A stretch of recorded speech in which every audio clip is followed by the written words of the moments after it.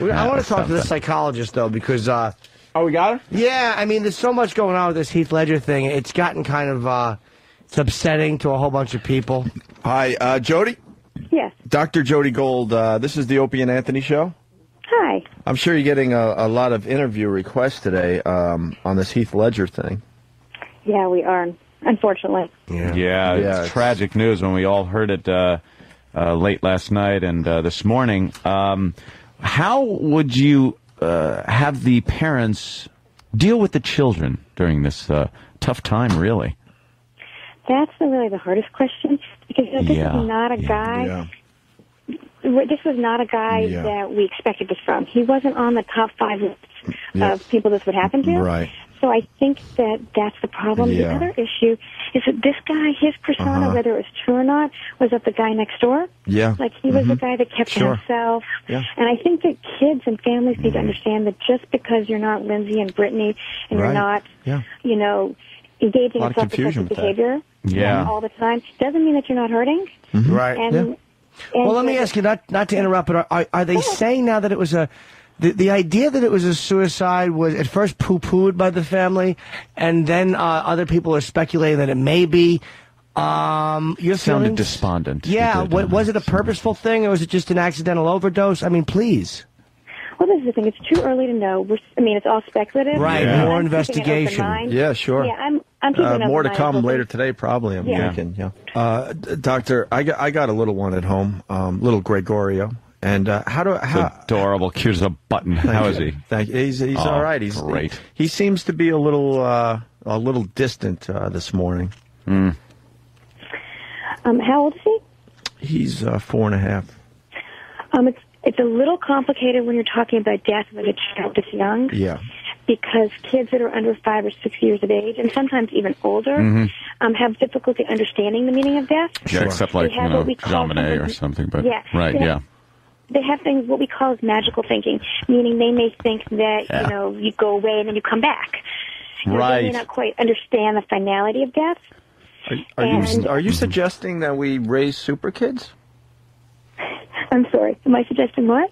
That we raise super kids. It's we've had a few doctors on over the years, and they discuss like raising super kids.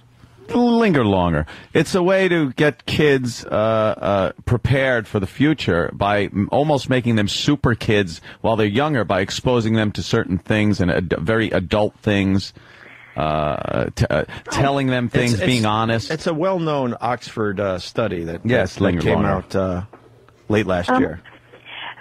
What I think, and I don't know much about the super kids, so I don't want to speak directly to that. What I think is important with young kids is talking to them in an appropriate, age-appropriate level. Right.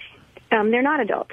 So talking to them like adults, we're not really sure how they're going to process information. Right. Okay. So you have to talk to a Wonderful. 4- and 5-year-old understanding what developmental level they're at. Can you take a couple phone calls? Sure. Okay, we got, let's see, we got Steve from, Steve, where are you calling from? I'm Yellowstone.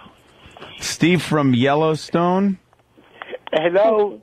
Yes, Steve. Is the doctor there, doctor? Yes. Doctor, is this Dr. Gold? Yes. Oh, I saw you on the CW11 too. I'm having a hard time because for some reason I was a big fan of Heath Ledger. Yes. And yes, many of us were, yeah. Very difficult to deal with such an untimely death. I'm not too sure what to do or what to tell my young boy. Yeah, it's a difficult I am not too sure how to handle this. Yeah, no, I completely understand. I know you do. That's why I'm asking. What should I do? Well, I think is there something what's that? How old is your son? He's 11. He'll be 14. He's 11. Yes. Okay. And is he aware of what's happened? Did you see it on the news? Yes, I woke him. You woke him to tell. Well, I think he was sleeping, and I woke him up because it was a tragedy, and I don't know how to handle it. So I woke him up angrily. Well, I think that what's important for young kids is how the parents... He's not very young. I don't mean to interrupt you. He's 11. Okay. He'll be 12 when it's his birthday. Right. July 19th, the day after the Joker movie is released, which I think is kind of ironic, that the Heath Ledger died, and the movie's coming out the 18th, his birthday. Yeah, no, I can understand that. I think what's important, though, is that you model the behavior you want. If you're angry and you're really... No. I don't... I'm sorry? Yes, caller, yes. Yeah, did we lose the caller? No. Oh, I okay. don't feel angry. Yes, could you please get to the point with Dr. Gold? Her time is valuable today. A lot of interviews to do. I just wanted to know if you could please explain. I'm not too sure what to tell my son because he died of Ambien. Well, first of all, we're still speculating on how he died. We don't know that yet. It's important not to jump to conclusions. Okay. However, I think that you have to sit down with your son and have a conversation. Hello? Are you still there? I am. I know this is a really hard thing for a lot of us to deal with, especially somebody that, we do expect. This boring bitch makes Ambien look like methamphetamines. Well, we don't know what he died of. Accidental death. Oh, Harry. Well, we don't actually know what he died of. And John Wayne is laughing at this shit dick. Well, I think what's important, though, is that you not talk to your son about this until you feel like you're safe to have this conversation. Daddy, don't touch me there. It's the only way to handle this. Okay. Are you there? Dr. Gold makes my dick shrink. Okay, I think that probably we should stop the conversation now. But I'm so sorry that you're feeling so sad. Thank you. Hello? Hello? Yeah, obviously. I think maybe we should consider moving on to a different caller. Yeah, Jody, that was obviously a... Hello? Can we get rid of the caller, please? Hello? No, I'm sorry, Steve. I don't know what to do. We're trying to take this very seriously. This isn't a joke. No, this is if you're taking it tough joke. and think this is going to help, you're sadly mistaken. Steve. I'm sorry, Jody. Yes. We got rid of the caller. Yeah. Okay, thank you. Every once in a while, you get one of those numbskulls. Sorry. And I think it's really unfortunate because I do think that a lot of people are really seriously suffering. That are grieving and do have issues as parents and how to deal with it with their children. And I think people like you and people in the business, in the psychiatric field, can help. Yes. No, I think they can, and I think that what we can learn from this last caller is that parents do model behavior for kids. So if the parents are hysterical or inappropriate in some way, the kids are going to pick up on that. Right.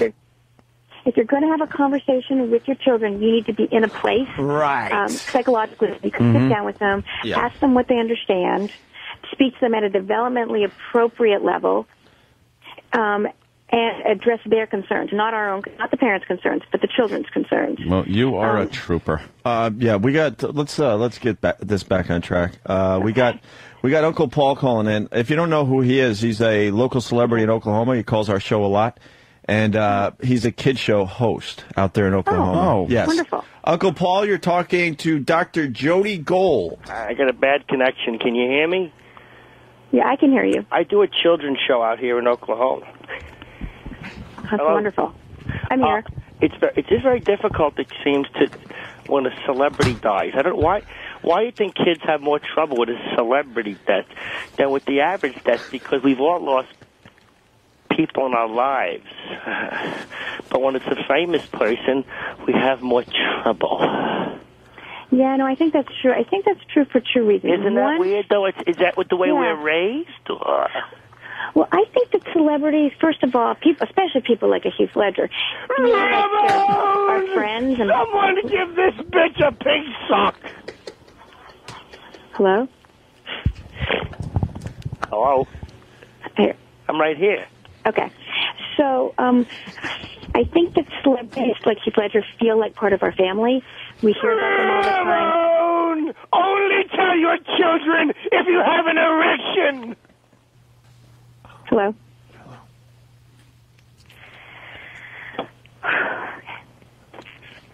Hello? Hello? Hello?